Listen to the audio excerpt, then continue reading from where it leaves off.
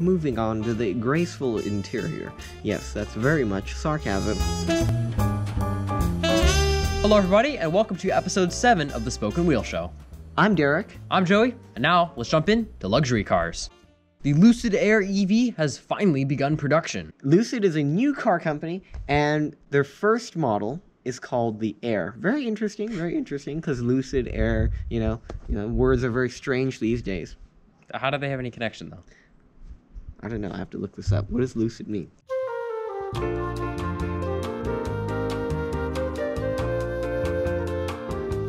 So according to Car and Driver, and I quote from their article about the Lucid Air, their first model from startup Lucid Motors boasts an aerodynamic shape that is functional and fashionable, two things that are very important for cars. It is spacious, and upscale cabin is covered by a glassy canopy that should help it live up to its atmospheric name.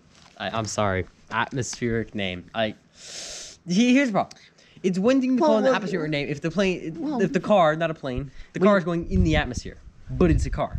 Now, as you will see with the interior, there is a lot of glass, which actually looks pretty cool. However, I do have one important thing to point out. As you can see, like many cars, it has a sun visor. The point of a sun visor is, of course, to stop the sun from blinding you in your eyes while you're driving westward during a sunset in LA traffic. But then I found an issue with the photo they provided us. The sun is past the sun visor, blinding the person who's driving the car. So what's the whole point of having a sun visor if it's not going to be usable anyways? Not to mention, you can't, close the glass. Yeah, because there's no cover for it. No, because look at Tesla. Tesla, they did the shaded thing, right. At least it's shaded. This doesn't look like it's shaded. No. Or at least have, a button to, shade the top part of it, at least. Yeah, this is a bit too much. odd. It's too much of an atmospheric experience. Also, the seat shape is just, strange. Weird. It seems like a really big seat, actually. It does look comfortable. I must admit, it does look comfortable. The dash is pretty interesting, too, I must admit. I like the floating gauge look. The floating gauge look is really cool. I think it's pretty cool.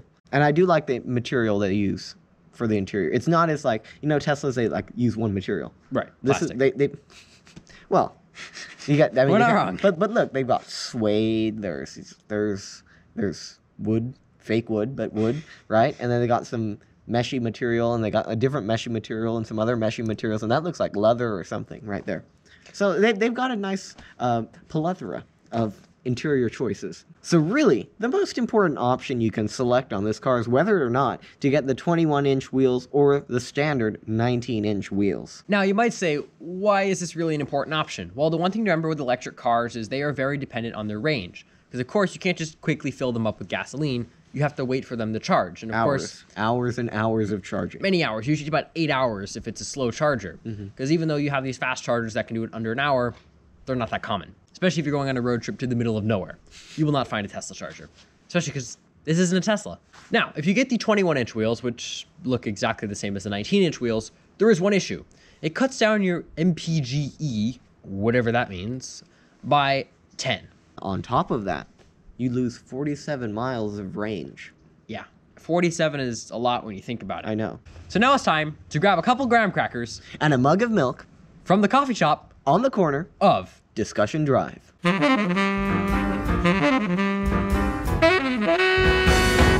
So today's car for Discussion Drive is a C8 Corvette Z06. So Chevrolet has released a brand new Corvette Z06, which is pronounced Z06, but it's actually spelled Z06, which interesting. Interesting information. Yeah. In case you wanted to know, or didn't want to know, but now you know. Now you know. The car comes with a 5.5-liter flat plane crank, naturally aspirated V8 engine that produces 670 horsepower, which means it'll probably sound like a Ferrari 458 with a high revving engine, which for a Corvette, you don't expect a high revving V8. That's something you would see more of out of a Ferrari. Hence a Ferrari 458, which is a Ferrari. Which is really nice because nowadays, basically all expensive, fast cars are turbocharged these days. And on top of that, as the starting price being $90,000, considering it's a Corvette, you compare that to the $250,000 Lamborghini, I think we're okay. My only problem with this car is the interior. Now, I actually think the C8 has a lovely interior, design-wise. My only issue is the options equipped on this one. As you can see, you got the bucket seats, all the fancy little gadgets, and weird Corvette features that no one really uses.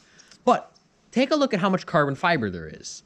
That's kind of my problem with this car. It is a black interior with white stitching, with gray carbon fiber everywhere. It's a bit bland, yet the interior shape geometrically isn't bland. Yeah, I would have to admit, the design of the interior is really nice. It gives you that new Corvette stylish feel. But the fact that it is, like you said, very gray, very dark, but I think the design of it, the steering wheel, I think it's pretty nice. There is one big issue with this car. You have to wait a year to get it. So, I don't know, not many people want to wait a year to get a car, but I guess if you want some special car and you fell magically in love with this and you're willing to put $90-some-odd thousand into it, this is the car to get. Not to mention $90,000 starting price, and dealers are probably marking it up because so many people want this car. Right. So, yeah. Moving on to cars that have just been released, we have the new Subaru WRX. Now, the Subaru has released the WRX featuring a 2.4 liter, which is pretty nice, 2.4 liter engine, right? All sounds good. Flat 4 engine producing 271 horsepower and a whopping 3 horsepower boost from the previous generation car. Now, 3 horsepower, let me tell you, that's a lot. You're behind the wheel, you feel that extra 3 horsepower kick in, it's like, whoa! No. This car also features the ugliest headlights on the new car market. It looks like it's gonna eat you. It's like one of those animals that's like about to like, eat you alive. Yeah, it's like it's scrunching its face like, I'm coming for you. Yeah, like, I mean, the weird. side of the car, I gotta admit, I like the wheel arch thing they did. They try to accentuate that, but the front, I never really liked the open hood scoops, but I think they did an interesting job on it. Yeah, it has the hood scoop to make it look like it's, you know, a proper rally car, which, of course, this is the base road It's a version. sedan. It is a sedan, after all. Just as much as my Cadillac And the Coupe issue de Ville is- is a sports car. And the issue with this hood scoop is it is actually a functional hood scoop, but in order to make it functional... Which is nice, because a lot of car companies these days, they make scoops and they do like flares on this, that, which aren't functional. At least this is benefit of the doubt. It is functional, but in return, you have to have a bunch of delete plates behind your front grille, Right. which makes you wonder, like, why it's so big. For example, this grille bit above the fog lights, there's actually nothing there. Right, they just make the fog lights bigger. They could have, and especially like, it's a rally car, right? You need lights if Right. you're driving at night, but no. Moving into the rear end, it's actually not terrible, like Yeah. the front end. My only issue with the taillights is it looked like it's been chopped off, which is a shame because the actual shape of it is decent. Yeah. It's just chopped off. Talking about a Subaru, you're thinking, you know, middle price range kind of car. It actually got a decent interior. I actually enjoy it. I think the design of the seats is really cool. They got like bolsters on the sides that look pretty sturdy. The dash all around, you know, it has got a lot of layers to it, but I think it's better than most other, you know, cars of this price range. But then you focus your vision towards the center of the dash, and it's just this another huge screen. I personally don't think there should be these big screens on cars. I understand it's probably cheaper to produce them this way instead of having a radio and a, you know, air conditioning controls. I just think that's too much, and especially the fact that the speedometer cluster is in another screen. It's just too much. It's too much. Yeah, like I think at a minimum, you can do multiple screens, but like keep the sizes generally nice. Yeah. You know, I think at the most it should be the size of 2 iPhones combined. Yeah, and another thing, That's a weird they're metric, both but, showing yeah. the GPS. Why is both screens like? Yeah, well, what's the point of the 2 screens Like- if they're showing the same thing? But aside from that, it looks good. Yeah, and the steering wheel actually looks nice. It does. So now it's time for the bidding paddle, which is today a 1961 Chrysler Newport. It's a station wagon, very mid-century modern. It's got finished in a teal blue color, almost like an aqua turquoise, very Palm Springs style car with a white top. It also has a white interior. This is one of Virgil Exner's famous forward-looking design cars, because he was at Chrysler trying to emphasize the front-end look of, you know, these 50s, 60s cars. The car is powered by a 440 cubic inch V8 with a 3-speed push-button automatic transmission. For those who don't know what a push-button transmission is, rather than having a regular gear select, which like goes forward or back or up or down, instead you push a button. Almost like on a new Aston Martin, but instead of being electronic, there are actual cables going to the gearbox. Yeah, and it's really cool because you think of the evolution of cars. You know, we've always had the gear selector, we've always had the shifter on the floor, and push buttons. That was another one of those ease of driving things. Nowadays we've got the little knob. Most cars have a knob or buttons, right? And this is like, you know, you push it, it clunks, you know, and it's really fun to have. This car also has rear-facing seats, which always wins you cool points. Who doesn't like rear-facing seats? Look at those tail fins. I mean, it's got like the Bermuda tail fins. They're like a weird triangle. It's Yeah, kind of cool. That sort of reminds me of the 58 Edsels with the Bermuda tail lights. Those are on the station wagons, which almost are reflective on the ones on this car. But of course, the most important part and the most interesting and enjoyable part of this car is when you open your hood, you're welcomed by a TNT engine. Doesn't get any better than that, does it? It doesn't get any better No, it than doesn't, that. because if your engine explodes, you know why. You know why. Moving on to upcoming cars, we have the new Jeep Grand Cherokee. So Jeep has released the new Grand Cherokee, which is, in addition to the V6 and the V8 models, which are also very nice, you can get a hybrid called the 4xe. Now, based on the photos, and also we've actually went to see the car at the LA Auto Show. Although we're not sure if it was the Wagoneer or the Grand Cherokee because they look the exact same. I know. The car may seem quite large, but it also looks very modern, you know, from its every angle. From the side, very large. From the back, very wide. But on the other angles, very modern car. And definitely the top of the line Jeep Grand Cherokee should be considered a luxury car. It's very luxurious for a Jeep. And very expensive. That's why it should be considered a luxury car. Yeah. Two things you need. Yeah. Price. Luxury car. Yeah. Now, the interior here is actually very nice. And as you can see, there's a big screen. But I'm actually not going to complain about a big screen for once. Wow. Aren't we happy? It blends in with the dash. You gotta admit, they made it flow. They got, look at the little liney bit. It continues Yeah, the it does. stitching. They got the stitching. They actually thought and of then that. look, and this comes down, and this like a little chrome bitty thingy here. They actually thought of it. So I think for once, this is a big screen that works. Great job, Jeep. You actually did a proper screen. And like any FCA, or now Stellantis vehicle, the weird transmission dial continues. Now it's time to turn up the broiler and roast some of those graham crackers. We all know that the Toyota Tundra will be a good car for many people, but they decided to forget about the looks this year.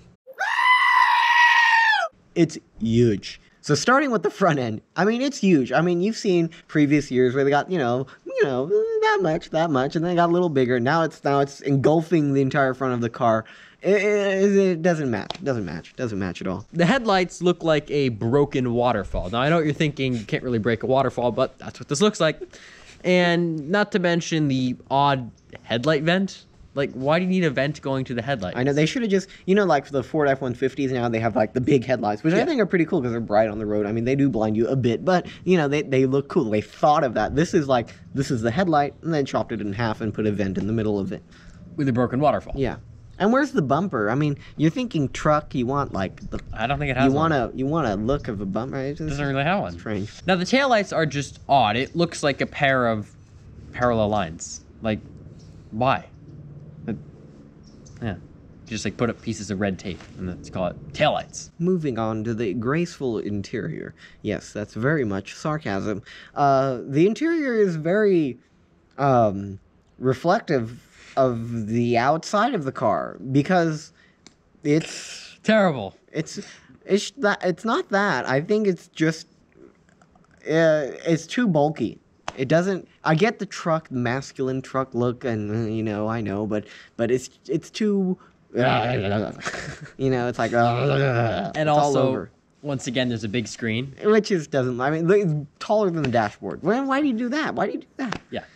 And then in case you forgot, it's a Toyota. It says Toyota once. It says Toyota Racing Development, even though it's not a race car, it's a road car. And it says Toyota again. So it's a Toyota. Yep. Now, they've also released a NASCAR version, which in addition to its fake massive grille and the fake headlights, even has a fake light bar on the grille Oh my god. next to the fake headlights. And the fake orange running lights on the top of that too. Oh, I didn't even notice that. And in addition, the real part of the grille is like tiny. It's that little bit down there. I mean, And then when you see the road version next to the NASCAR version, it looks like a baby cow next to the mother cow. Like, Baby.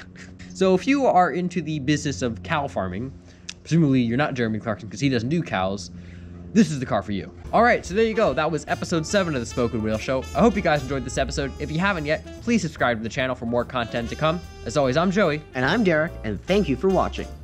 Goodbye. Goodbye. Okay. We're done.